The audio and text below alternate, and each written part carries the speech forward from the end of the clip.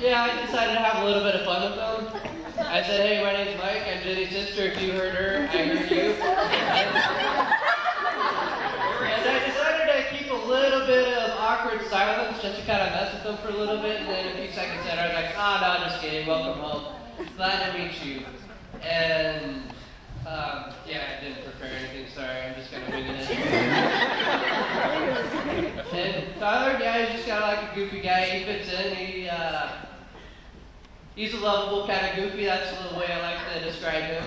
Just a kind of like weird goofball, but in a good kind of way. And yeah, I must say that you guys are pretty good for each other. Jenny definitely has patience with him and for him and all that.